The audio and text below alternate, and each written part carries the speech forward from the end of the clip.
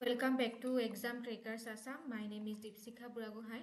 আজি আমি আলোচনা কৰিম অসমৰ সাহিত্যৰ ওপৰত কেইটামান MCQ অসমৰ সাহিত্যৰ ভিতৰত আপোনালোকৰ ইম্পৰ্টেন্ট বুকস সমূহ লগতে ইম্পৰ্টেন্ট আমাৰ লেখক আৰু লেখিকা সমূহ যোনবিলাক আমাৰ আসামিজ ৰাইটাৰ হয় ওকে তেওঁলোকৰ ওপৰত আমি মেইনলি আজি সেশনটো ডিসকাস কৰিম আৰু এই টপিকটো বহুত বেছি ইম্পৰ্টেন্ট হয় আপোনালোকে যিয়ে এক্সাম নিদিয়ক কিয় সকলো এক্সামতে আসামিজ লিটাৰেচাৰৰ ওপৰত কোৱেশ্চনছ আহে ৰাইট এণ্ড সকলোৱে কমেণ্ট এটা কৰিব যে মোৰ ভইচটো সকলোৱে শুনি আছে নে নাই নে ভইচটো সৰু হৈছে নে ডাঙৰ হৈছে যদি কিবা প্ৰব্লেম হৈছে আপোনালোকে মোক কমেণ্ট সেকশনত ক'ব পাৰে Okay, good evening everyone. Good evening Biswajit Hemanto. Okay. আৰু সেশনটো ষ্টাৰ্ট হোৱাৰ আগতে সকলোকে মই ৰিকুৱেষ্ট কৰিম যে সেশনটো সকলোৱে শ্বেয়াৰ কৰিব আপোনালোকৰ বন্ধু বান্ধৱীসকলৰ লগত হোৱাটছএপ গ্ৰুপসমূহত যদি আপোনালোক আছে শ্বেয়াৰ কৰিব যাতে সকলো জইন হ'ব পাৰে আজিৰ সেশনটোত সোনকালে ঠিক আছে আৰু লগতে আৰু এটা আমাৰ ইম্পৰ্টেণ্ট নটিফিকেশ্যন আছে যে 18 ডিচেম্বৰৰ পৰা আমি আসাম কম্পিটিটিভ এক্সামৰ কাৰণে নতুন এটা বেচ ষ্টাৰ্ট কৰিম সো 18 ডিসেম্বৰৰ পৰা আপোনালোকে আমাৰ লগত ক্লাছ কোৰ্স সমূহতো জইন হ'ব পাৰে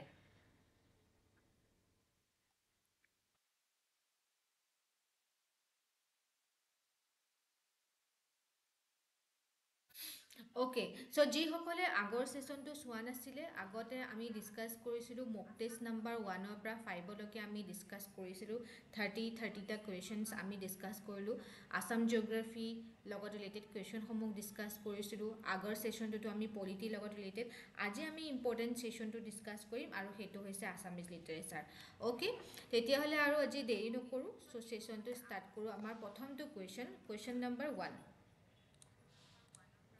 Okay, for which of the following books Syed Abdul Malik received Sahitya Academy Award?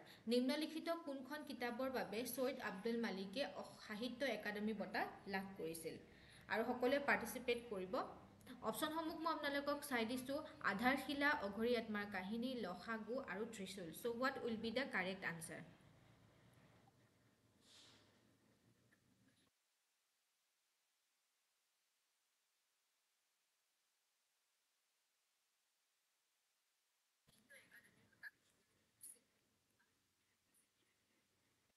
Okay, option Amar Hobo, yes, very good. It is Oghori Atmar Kahini.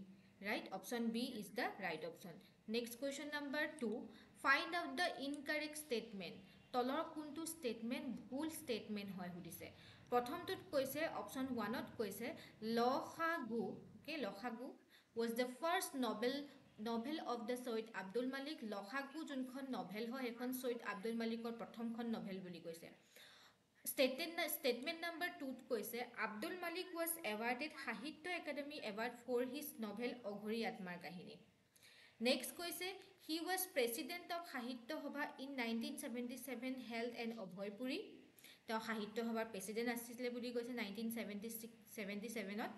Next option 4 koise Syed Abdul Malik was born in Nagaon district of Assam. Okay, so what will be the right ma'am etu kun classor etu assam competitive exam hokolu classor karone hokolu examor karone apnaleke kin karone important hobo ji hokole assam competitive exam homu dibo bisarise APSC hok ADRE hok TET hok departmental exam homu hokolure karone important hoy thik ase Assamese literature. So, what will be the right answer? Yes, option 4 is the right answer. Syed Abdul Malik Nagaon district of Janma Hua Nasil, Tekhet Golaghat district of Janma Hoisile. So, option 4 Amar Huddha Uttor Hobo Aru Yate Apnalok incorrect statement to pudise. Okay? Next question number 3. Which of the following is incorrectly matched? Yate books homukhor naam dia ase aru yat authors bilakor naam dia ase. Kunkhon book কোনখন কোনজন ৰাইটাৰে লিখিছে হেতু match কৰিব লাগে আৰু কোনটো matching ভুল হৈ আছে হেতু আপোনালোকে বাছি উলিয়াব লাগে ওকে সো বুক সমুখ হৈছে হাৰথি ভবেন্দ্ৰনাথ শইকীয়া প্ৰাণ সমুদ্ৰ আব্দুল মালিক দেওলাংখুই অনুৰাধা শৰ্মা পূজাৰী ককা দেউতাৰ হাড় নৱকান্ত বৰুৱা So কোনটো হ'ব শুদ্ধ উত্তৰ কোনটো মিলি থকা নাই ইয়াত সুধিছে so what will be the right answer it is Deolangkhui okay দেওলাংখুইখন আমাৰ অনুৰাধা শৰ্মা পদ্ৰয়ে লিখা নাছিলে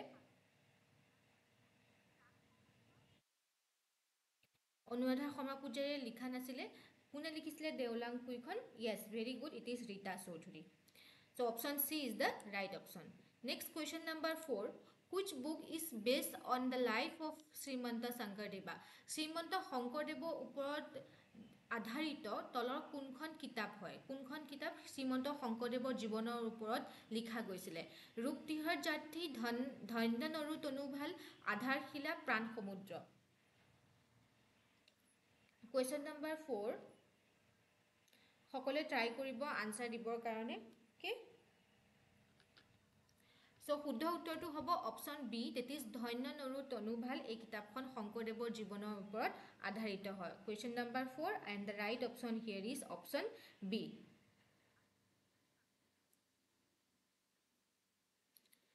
okay so সৈয়দ আব্দুল মালিকৰ বিষয়ে অকনমান আমি চাই লম ঠিক আছে so সৈয়দ আব্দুল মালিকৰ প্ৰথমখন নভেল আছিল লখাগু okay এখন বাহি মেগাজিনত পাবলিশ হৈছিলে আৰু সৈয়দ আব্দুল মালিক জন্ম হৈছিলে 15 জানুৱাৰী 1990 Naharani village of Golaghat district of Assam তেওঁ গোলাঘাট ডিস্ট্ৰিক্টত জন্ম গ্ৰহণ কৰিছিলে okay সৈয়দ আব্দুল মালিকৰ কিছুমান বহুত ভাল ভাল কালেকশনস আছে ৰাইটিংস আছে লাইক পৰখমণি এজনী নতুন ছোৱালী ৰঙাগৰা মৰহা পাপৰি এইখিনি তেওঁ ইম্পৰ্টেন্ট বুকস হয় ওকে তাৰোপৰি তেওঁ আন কেইখনমান পপুলাৰ নভেলছ হৈছে আধাৰশিলা ডক্টৰ অৰুণাভৰ অসম্পূৰ্ণ জীৱনী কবিতাৰ নাম লাভা অঘৰী আত্মাৰ কাহিনী প্ৰাণ সমুদ্ৰ এইকেইখন তেওঁৰ ইম্পৰ্টেন্ট নভেলছ হয় সৈয়দ আব্দুল মালিকৰ তাৰোপৰি ত্ৰিশূল দুখন নদী আৰু এখন মৰুভূমি ৰূপতীৰ্থ যাত্ৰী দেন ধন্য নৰু তনুভাল শ্ৰীমন্ত শংকৰদেৱৰ জীৱনীৰ ওপৰত লিখা কিতাপ হয় okay তাৰোপৰি তেওঁ কিছুমান শৰ্ট ষ্টৰী কালেকশন আছিলে শিখৰে শিখৰে ৰঙাগড় পৰখমণি এজনী নতুন ছোৱালী মৰহা পাপৰি এইবিলাক সৈয়দ আব্দুল মালিকৰ দ্বাৰা লিখা হয় অসমীয়া জিকিৰ আৰু জাৰি এখন ৰিসাৰ্চ ওয়াৰ্ক হয় সৈয়দ আব্দুল মালিকৰ ঠিক আছে তাৰোপৰি সৈয়দ আব্দুল মালিকে আমাৰ পদ্মশ্ৰী পাইছিলে পদ্মভূষণ পাইছিলে আৰু শ্ৰীমন্ত শংকৰদেৱ এৱাৰ্ডো তেখেতে পাইছিলে আৰু সাহিত্য একাডেমি কোনখন কিতাপৰ কাৰণে পাইছিলে অঘৰী আত্মাৰ কাহিনীৰ কাৰণে তেওঁ সাহিত্য একাডেমি পাইছিলে next question number 5 which of the following is are not authored by Bhabendranath Saikia প্ৰশ্নটো উদ্দিছে যে নিম্নলিখিত কোনখন ভবেন্দ্ৰনাথ শইকীয়াৰ দ্বাৰা ৰচনা কৰা হোৱা নাই কোনখন ভবেন্দ্ৰনাথ শইকীয়াই লিখা নাই বুলি কৈছে জীৱন বৃত্ত কালসন্ধ্যা কোলাহল আধাৰশিলা what will be the correct answer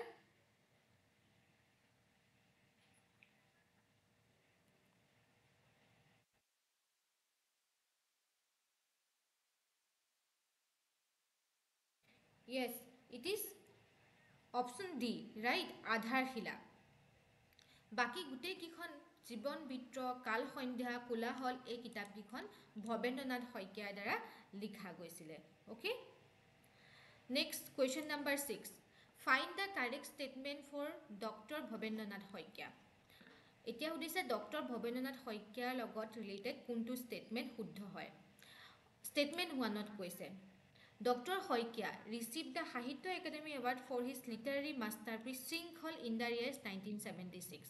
Sinkhol khonor kane Sahitya Academy bota paise Dr. Hoikia Bhobendranath Hoikia. Next statement ut koise Dr. Hoikia edited the Pantrik buli ekhon Assamese monthly magazine asile hekhon Dr. Bhobendranath Hoikia edit korise buli koise. তাৰোপৰি children magazine এখন আছিল হফুৰাখনো edit কৰিছে বুলি কৈছে and Mossack children মেগাজিনখনো edit কৰিছে বুলি কৈছে editor আছিল বুলি কৈছে নেক্সট কৈছে option 2 he obtain his PhD in physics from university of London in 1961 তেওঁ পিএইচডি ইন ফিজিক্সত লাভ কৰিছিলে ইউনিভাৰ্চিটি অফ লণ্ডনৰ পৰা প্ৰশ্নটো সুধিছে কোনটো শুদ্ধ ষ্টেটমেন্ট হয় question number 6 And the right option here is option C 1 and 3 only 1 and 3 only option C is the right option kyo because Yes, Dr. Hoikia, Dr. Bhobendranath Hoikia প্ৰান্তিক আলোচনীখনৰ editor আছিলে, সফুৰাখনৰ editor আছিলে, কিন্তু মৌচাকখনৰ তেখেত auditor নাছিল, সেইকাৰণে আমাৰ এই ষ্টেটমেণ্টটো ভুল হ'ব। Okay, so 1 and 3 is the right option, C is the correct option. Next question at ja.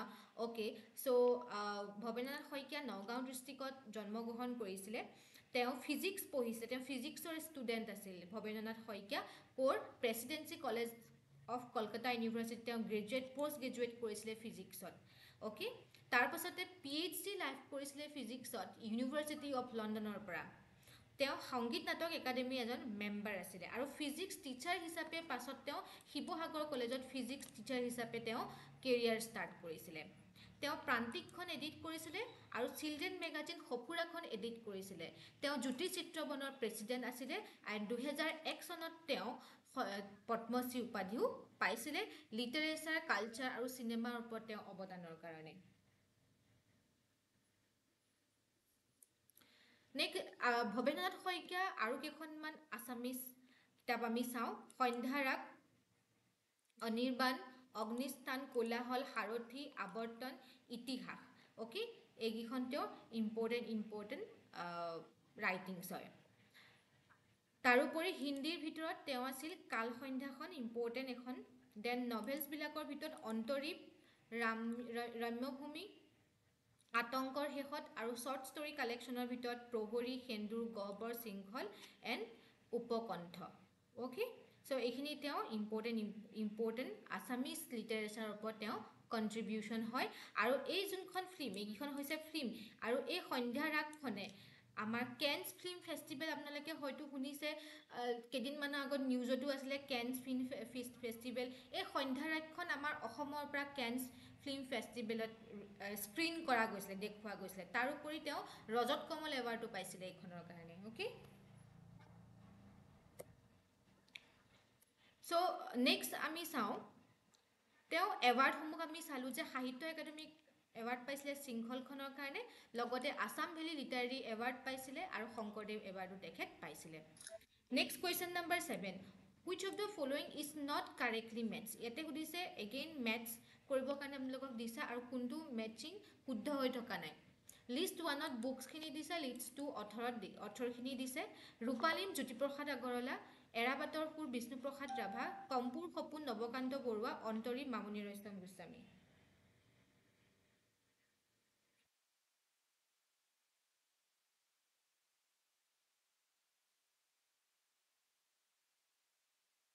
মৌচাকখনৰ actually কেইবাজনো এডিটৰ আছিলে, ময়ো এতিয়া নামটো মনত পেলাব পৰা নাই, পাছত তেওঁলোকক মই কমেণ্ট ছেকশ্যনত দি দিম। এজন এডিটৰ বুলি নহয়, প্ৰথমজন এডিটৰ আপোনালোকে মনত ৰাখিব লাগিব। Okay, next question. অ'কে, চ' 7 নম্বৰ কুৱেশ্যনটো আমাৰ শুদ্ধ উত্তৰটো হ'ব ডি। অন্তৰীপখন মামণি ৰয়ছম গোস্বামী নহয়। কাৰ আছিলে অন্তৰীপখন? কমেণ্ট ছেকশ্যনত আপোনালোকে দিব। Next question number 8, what is Jyotiprasad Agarwala popularly known as in Assamese culture. Jyotiprasad আগৰৱালাক জনপ্ৰিয়ভাৱে অসমীয়া সংস্কৃতিত কি বুলি জনা যায়? ৰূপকোঁৱৰ বুলি জনা যায়, বাগ্মীপৰ বুলি জনা যায়, মহাৰথী নে কলাগুৰু বুলি জনা যায়? What will be the correct answer?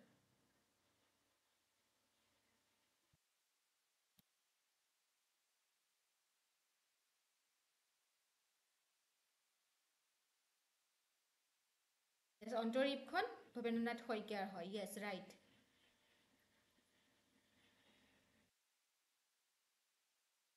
Okay, so question number 8, আৰু the right option here is option A, that is Rupkonwar বুলি জানে। Monmita Biswajit, unemployment, right. চ' ৰূপকোঁৱৰ জ্যোতিপ্ৰসাদ আগৰৱালা বুলি আমি জানো। Next question number 9, why is Jyotiprasad Agarwala considered the founder of Assamese cinema. Jyotiprasad আগৰৱালাক কিয় অসম চলচ্চিত্ৰৰ প্ৰতিষ্ঠাপক বুলি গণ্য কৰা হয়? চ' অপশ্যন এত দিছে he was the first film maker in India. Next কৈছে হি directed the first Assamese film Joymoti. Option চিত কৈছে he was first chairman of Jyoti Chitraban. Next কৈছে হি ৰট the first Assamese film script. চ' শুদ্ধ উত্তৰ কি হ'ব? Okay, the right option here is option B. He directed the first Assamese film Joymoti in 1935. Okay, Okay, option A লগত সকলো confuse হ'ব he was first film maker in India নহয় in Assam actually হেকাৰণে option A টো আমাৰ নহব option B টো হে আমাৰ শুদ্ধ হ'ব okay question number 10 how is Jyoti Prasad Agarwala honored annually on January 17 17 জানুৱাৰীত কি দিৱস হিচাপে পালন কৰা হয় Jyoti Prasad Agarwalaৰ নামত 17 জানুৱাৰীত কি দিৱস হিচাপে পালন কৰা হয় Assamese Cultural Day Film Makers Day শিল্পী দিৱস Artist Day জয়মতী দিৱস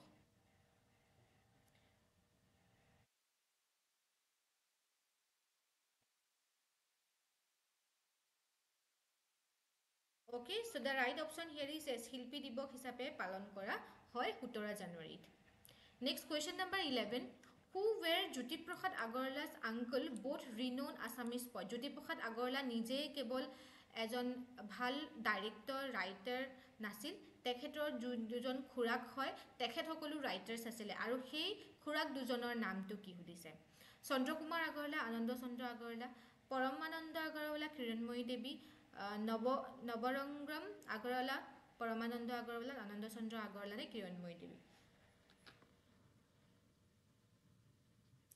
So question number 11 right option here is yes Chandra Kumar Agarwala and Ananda Chandra Agarwala দুইজনে বিখ্যাত poet আছিল Jyoti Prasad Agarwala যোনকিজন খুৰাক হয় Question number 12 Why did Jyoti Prasad Agarwala go to Edinburgh in 1926 Jyoti Prasad Agarwala এডিনবাৰ্গত পঢ়িবৰ কাৰণে গৈছিলে কি পঢ়িবৰ কাৰণে গৈছিলে to study economics to pursue filmmaking to visit UFA studio in Germany to join his uncle in poetry so কোনটো শুদ্ধ উত্তৰ হ'ব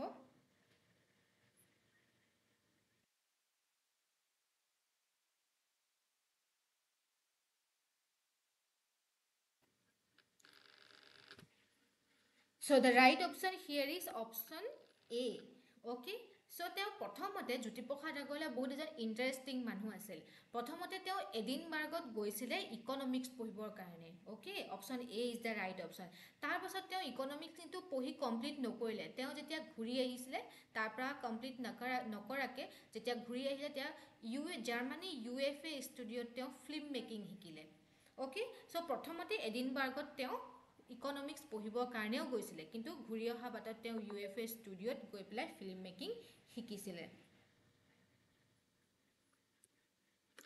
So next question number 13 Find the correct statement শুদ্ধ statementটো বিচাৰিব কৈছে So statement 1 ত কৈছে Bhattadev known as the father of Assamese prose literature and authored books of the Vaishnavism So Bhattadevok Asomiya লিটাৰেচাৰৰ prose literature প্ৰবন্ধ ৰাইটাৰৰ ফাদাৰ বুলি কোৱা হয় Next option 2 ত কৈছে Shrinkhal the Assamese film based on a short story written by Bhabendranath Hoykya Okay next statement ত কৈছে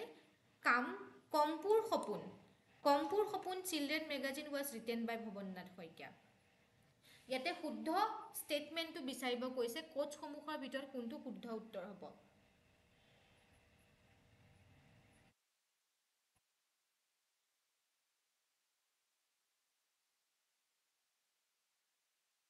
Okay, question number 13 and the right option here is option B. Yes, very good. Option B is the right option. So, Bhattadevok Assamese prose literature father বুলি কোৱা হয় আৰু শৃংখলখন film হয় Assamese film হয় which is based on the short story written by the Bhabendranath Hoykya আৰু কম্পুৰ সপোনখন children magazine হয় কিন্তু Bhabendranath Hoykya দ্বাৰা নহয় কাৰ দ্বাৰা হয় কম্পুৰ সপোন Jyoti Prasad Agarwalaৰ children magazine হয় okay Okay Jyoti Prasad Agarwala বিষয়ে আমি পঢ়িলো Jyoti Prasad Agarwala 17 জুন 1903 জন্মগ্ৰহণ তেখেত কৰিছিলে ঠিক আছে আৰু তেখেত again Edinburgh University পঢ়িবৰ কাৰণে গৈছিলে 1926 ত but তেওঁ ৰিটাৰ্ণ হ'ল 1930 আৰু তেওঁ কি কৰিলে UFO studio in Germany join কৰিলে তেওঁ চিত্ৰবন ষ্টুডিও বুলি ভুলাগুৰি টি ষ্টেটত তেওঁ চিত্ৰবন ষ্টুডিও ষ্টাৰ্ট কৰিছিলে এণ্ড তেওঁ লগতে ফিল্ম মেকিংও ষ্টাৰ্ট কৰি দিছিলে 1933 পৰা ওকে এণ্ড এগেইন 1935 ত তেওঁ প্ৰথমখন অসমীয়া চিনেমা জয়মতীখন তেখেতে উলিয়াইছিলে আৰু এই জয়মতীখন কোনখন নাটকৰ ওপৰত বেছ আছিলে লক্ষ্মীনাথ বেজবৰুৱাই লিখা নাটকখনৰ ওপৰত বেছ আছিলে ঠিক আছে তেওঁ দেৱযানী ভূঞাক বিয়া কৰিছিল পত্নীৰ নাম দেৱযানী ভূঞা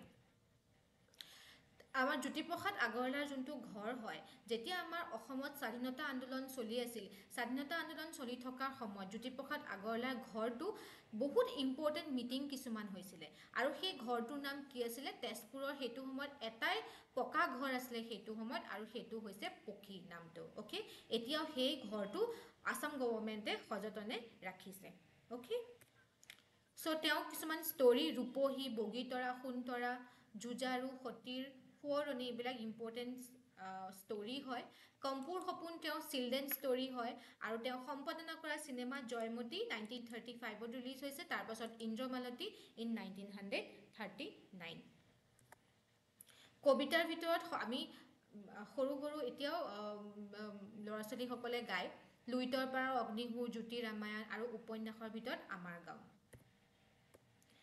আৰু নাটকসমূহৰ ভিতৰত শোণিতকুঁৱৰী কাৰেঙৰ লিগিৰি লভিতা ৰূপালী নিমাতী কন্যা খনিকৰ এই গোটেইখিনি নাটক হয়তো যাৰ আছামিজ হয়তো আছামিজ আছিলে গ্ৰেজুৱেশ্যনত তেওঁলোকে সেই গোটেই নাটকবিলাক পঢ়িব লাগে বহুত ইণ্টাৰেষ্টিং নাটক হয় এইখিনি right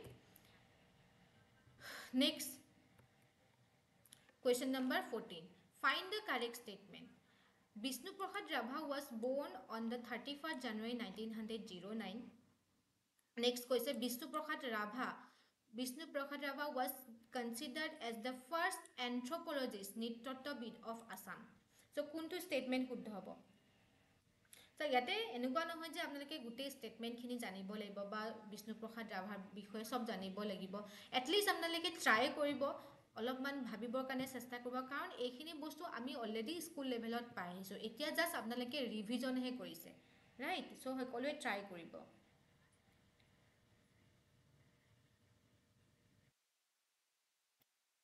The right option here is option C. 1 and 2. দুইটাই আমাৰ statement correct হয় বিষ্ণু প্ৰসাদ ৰাভা 31st January 1909 জন্ম হৈছিলে আৰু তেওঁ প্ৰথমজন নৃতত্ত্ববিদ বুলি anthropologist বুলি অসমৰ কনসিডাৰ কৰা হয়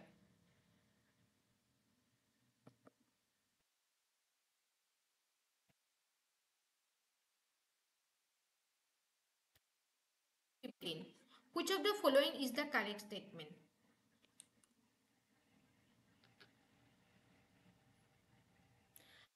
Option 1 ত কৈছে 20 June of every year is celebrated as a Vishnu Rabha Divok. Vishnu 20 June Vishnu Rabha Divok হিচাপে পালন কৰা হয় Option 2 ত কৈছে eminent painter Ajit Sil and dancer Gopal Krishna Goswami conferred with 2023 Vishnu Rabha Award বিশিষ্ট চিত্ৰশিল্পী Ajit seal আৰু নৃত্যশিল্পী গোপাল কৃষ্ণ গোস্বামীক 2023 চনৰ বিষ্ণু ৰাভা বঁটা প্ৰদান কৰা হয় সো কোনটো ষ্টেটমেন্ট ইয়াতে শুদ্ধ হয়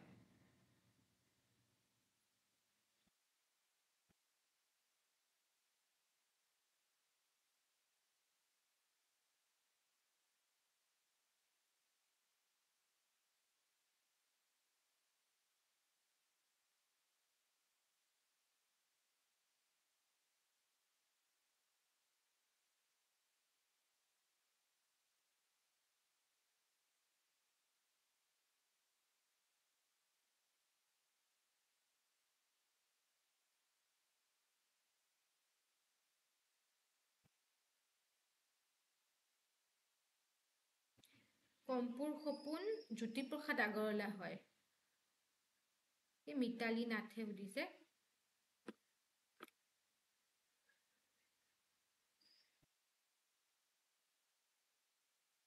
Okay, the right option here is option C. এতে দুটা স্টেটমেন্টে কারেক্ট হয় 20 জুন বিষ্ণু প্ৰসাদ ৰাভা দিৱস বিষ্ণু ৰাভা দিৱস বা ৰাভা দিৱস হিচাপে পালন কৰা হয় আৰু অজিত সিল আৰু গোপাল কৃষ্ণ গোস্বামীয়ে 2023 চনৰ বিষ্ণু প্ৰসাদ ৰাভা বঁটা লাভ কৰিছে ওকে কোৱেশ্চন নম্বৰ 15 ৰ আনসাৰ হ'ব C Question number 16 which of the following movie was directed by the Vishnu Prasad Rabha তলৰ কোনখন মুভি ফিল্ম বিষ্ণু প্ৰসাদ ৰাভাই ডাইৰেকশন দিছিলে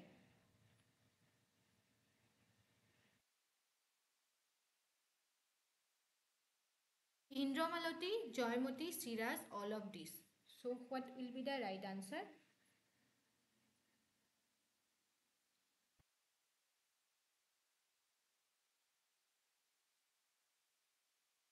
Okay, the right option here is Shiraz Khan. Yes, Shiraz Joseph is right. So Shiraz is the right option. Vishnu Prasad Rabha direction disile. Indramaliti aru Joymoti Jyoti Prasad Agarwala disile. Okay, so eta yate গান এটাৰ অকণমান part দিয়া আছে এই গানটো কোনে লিখিছিলে প্ৰশ্নটো হ'ল তেজৰ বুলেৰে লিখি যাম ইতিহাস মচি দিম দিন সমাজৰ হীন পৰিহাস okay which of the following writer is related to the above song so কোনজন ৰাইটাৰে এই ওপৰৰ গানটো বা কবিতাটো লিখিছিলে Jyotiprasad Agarwala Bishnuprasad Rabha Bhupen Hazarika Hiren Borgohain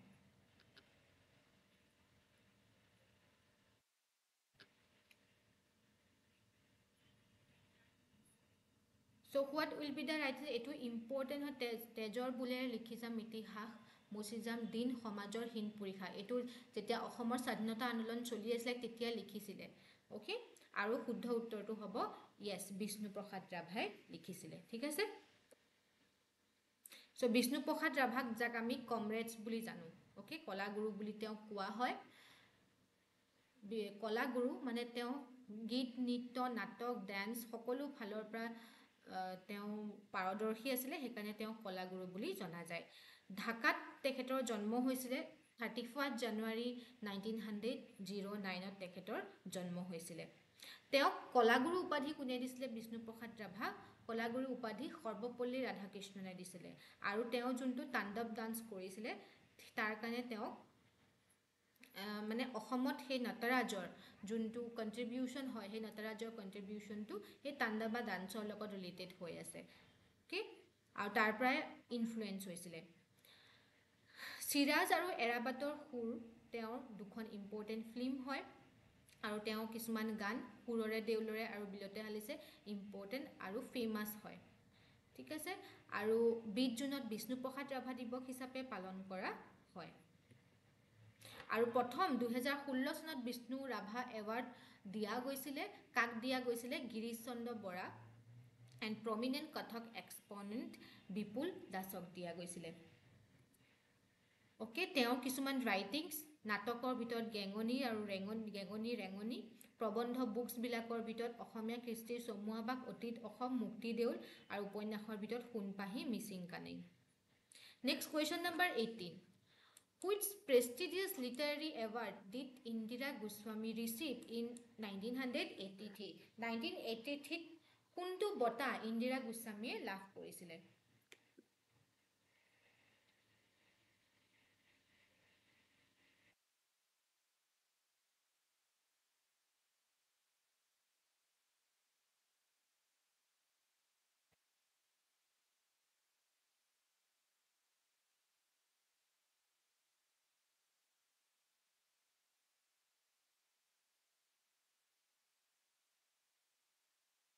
Okay, the right option here is Sahitya Academy Award. Okay, Indira Goswami লাভ কৰিছিল কোনখন কিতাপৰ বাবে লাভ কৰিছিল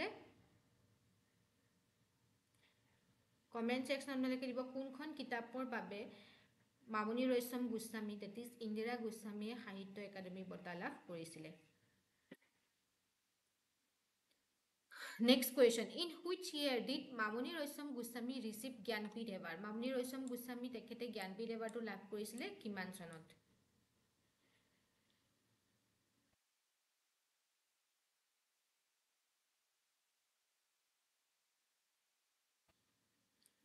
Yes, Joseph is right. মামৰে ধৰা তৰুৱালৰ কাৰণে লাভ কৰিছিলে সাহিত্য একাডেমি এৱাৰ্ড So, ইয়াৰ শুদ্ধ উত্তৰটো হ'ব question number 19 2000 2000 চনত মামনি ৰয়ছম গোস্বামী জ্ঞানপীঠ এৱাৰ্ড লাভ কৰিছে দতাল হাতীৰ উয়েখোৱা হাউদাৰ কাৰণে Question number 21 What is one of the novels by Indira Goswami that has been adopted into a films winning international award Mamoni Raisom Goswami এখন ফিল্ম যোনে ইন্টাৰনেশনাল এৱাৰ্ড পাবলৈ সক্ষম হৈছে আৰু সেই কিতাপ সেই ফিল্মখনৰ নাম কি Mouth eaten howdah of the Tusker, মানে দতাল হাতীৰ উয়েখোৱা হাউদা next pages stained with blood next কৈছে the man from the Sinhamasta and option D কৈছে অধৈৰ্য so what will be the right answer yes option D is the right answer অধৈৰ্য তেওঁ এখন novel হয় আৰু এখন যেতিয়া ফিল্ম বনাইছিলে এখন ইণ্টাৰনেশ্যনেল এৱাৰ্ডো লাভ কৰিছিলে Question number 22 Which film is based on Indira Goswami's life directed by Jahnu Borua তলৰ কোনখন ফিল্ম ইন্দিৰা গোস্বামী জীৱনৰ ওপৰত নিৰ্মাণ কৰা হৈছে আৰু ডাইৰেকচন দিছে জাহ্নু বৰুৱাই অধৈৰ্য words from the mist the mouth eaten howdah of the tusker pages stained with blood okay the right option here is words from the mist option B is the right option question number 23 when did Indira Goswami publish her first collections of short stories Sinaki Morom teo prothomkhon short story collection jar naam tu hoise Sinaki Morom kun sonot publish hoisile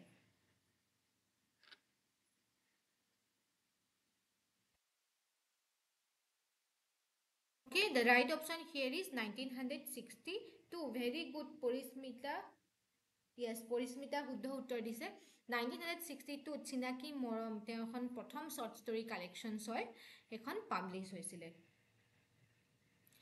Question number 24 Who encouraged Indira Goswami and published her first short story when she was just 13 years old কোনে ইন্দিৰা গোস্বামীক সাহস দিছিলে encourage কৰিছিলে প্ৰথম short ষ্টৰীখন publish কৰিবৰ কাৰণে যোনখন অলপ আগতে আমি ডিসকাস কৰিছো চিনাকি মৰমখন পাবলিশ কৰিবৰ কাৰণে কোনে এনকাৰেজ কৰিছিলে Rabindranath Tagore কৃতিনাথ Hazarika Madhavan Raisom Iyengar Umakanta Goswami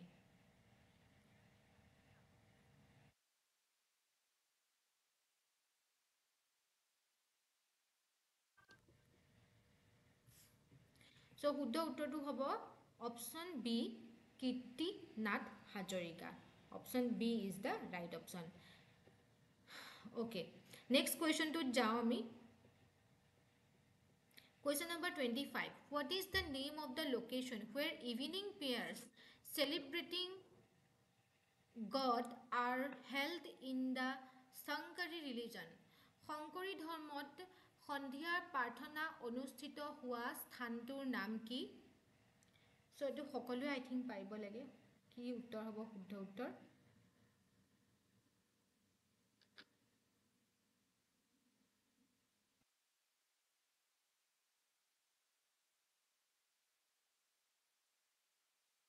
yes option D it is Namghar next question who among the following has not been awarded Padma Shri in 2023 from Assam 2023 ত অসমৰ পৰা কোনজনে পদ্মশ্ৰী পোৱা নাই বুলি সুধিছে আৰু এই কোৱেশ্চনটো এবাৰ APSC এটা পৰীক্ষাত আহিছে ঠিক আছে নিপন গোস্বামী হেমচন্দ্ৰ গোস্বামী ৰামকুইংবে জেনে সো কি হ'ব শুদ্ধ উত্তৰটো the right option here is option A okay Nipon Goswami বাকি কিজনে পাইছিলে next question number 27 again a question to APSC eta examot ahise consider the following event about the year 1926 in the context of Assam মানে এটা প্ৰশ্নটো উঠিছে যে 1926 year to অসমৰ কাৰণে কিয় ইমান গুৰুত্বপূৰ্ণ হয় প্ৰথম ষ্টেটমেন্টত কৈছে birth of doctor Bhupen Hazarika জন্ম হৈছিলে বুলি কৈছে next annual session of INC at Pandut Indian National Congressor annual session হৈছিলে next কৈছে formation of Assam Pradeshini Mohila Committee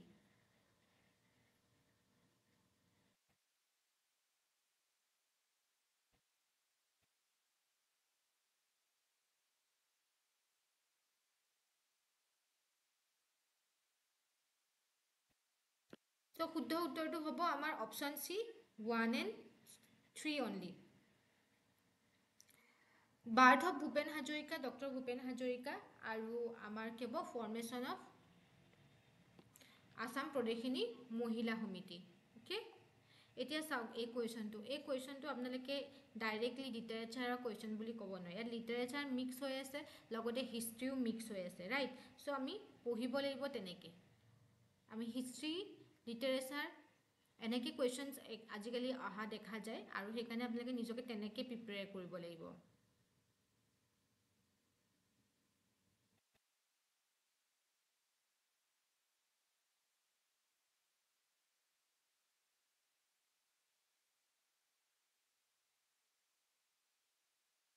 Okay. Okay. Question number 27. ইয়াৰ শুদ্ধ উত্তৰটো গুটেগিটাই হ'ব, right? Yes, right. Mitali Joseph is right. So yes, 1926 তে হৈছিলে. Option 2 is also right. 1 2 3 গুটেগিটা শুদ্ধ, মানে D টো আমাৰ শুদ্ধ উত্তৰ হ'ব. Okay, D is the right option. Question number 27 আৰু শুদ্ধ উত্তৰটো হ'ব আমাৰ option D. Annual session of INC at Pandu, Dr. Bhupen Hajorika জন্ম and formation of Assam Pradeshini Mohila Committee. Next question number 28. Arunodaya was first Assamese magazine printed by Baptist Missionary Press in Sibsagar. Next question, it was first published in January 1846. Next question, it continued to be published till 1889. Arunodaya upor etu questions hoy. Arunodaya upor question tut koise je first Assamese magazine Arunodaya print korisile Baptist Missionary Press ot আৰু first publish হৈছিলে 1846 আৰু continue তেওঁ publish কৰিছিলে তেওঁলোকে 1889 লৈকে। So কোনটো উত্তৰ শুদ্ধ হয়?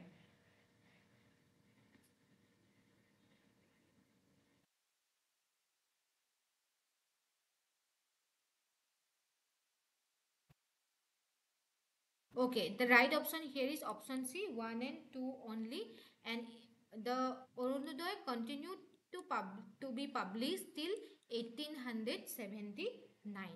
Okay, 1 and 2 amar শুদ্ধ উত্তৰ হ'ব। Next question 29. Which drama written by the Ambikagiri Rai Chaudhuri had its script intercepted by British police in 1906? 1906 British সকলে তেওঁ সেই ড্ৰামাখনৰ স্ক্ৰিপ্টটো কাঢ়ি লৈছিলে অম্বিকাগিৰি ৰায়চৌধুৰীৰ পৰা, আৰু সেই খনৰ নাম কি? সেই নাটকখনৰ নাম কি? অপশ্যন এ বেদনাৰ উল্কা, বন্দিনী ভাৰত, আজি বন্ধু কি চন্দেৰে। কোনটো শুদ্ধ উত্তৰ হ'ব?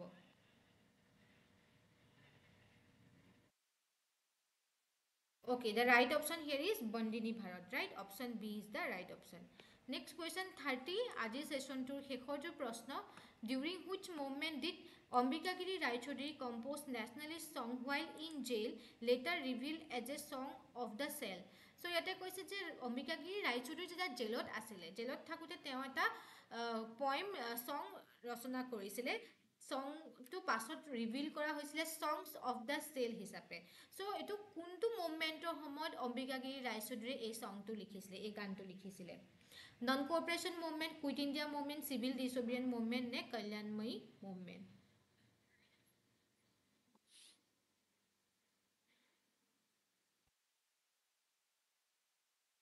Yes, Saurabh Kumar Das is right. The non cooperation movement or homoyot তেওঁ এই কবিতাটো গানটো লিখিছিলে আৰু পাছত song of the cell হিচাপে ৰিভিল হৈছিলে।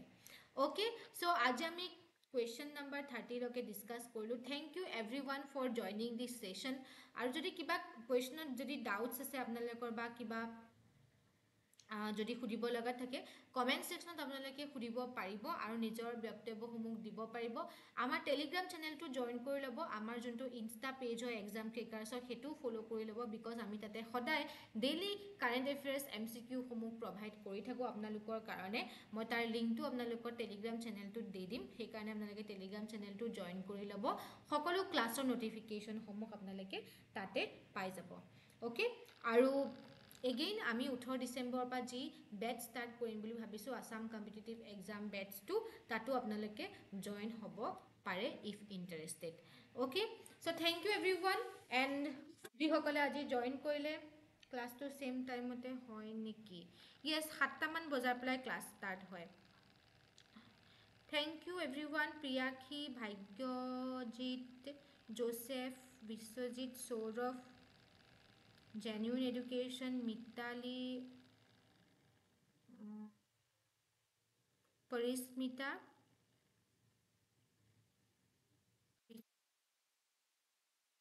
Anmita. Okay, সকলোকে ধন্যবাদ জনাইছো আজিৰ সেশনটো জয়েন হোৱাৰ কাৰণে।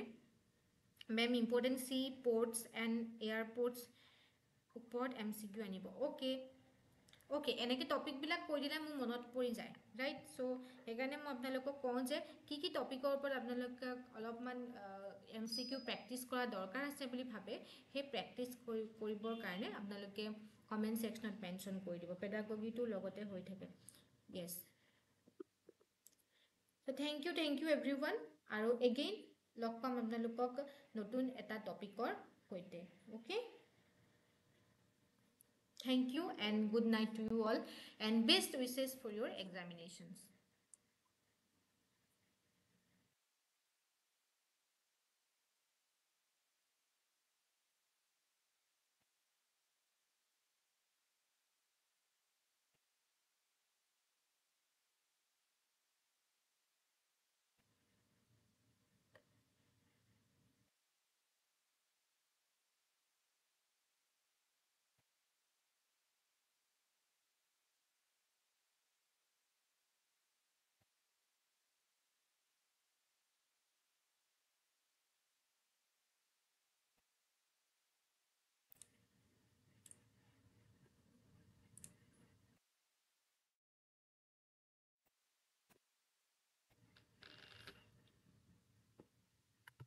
Assam history specially আৰু census to lage okay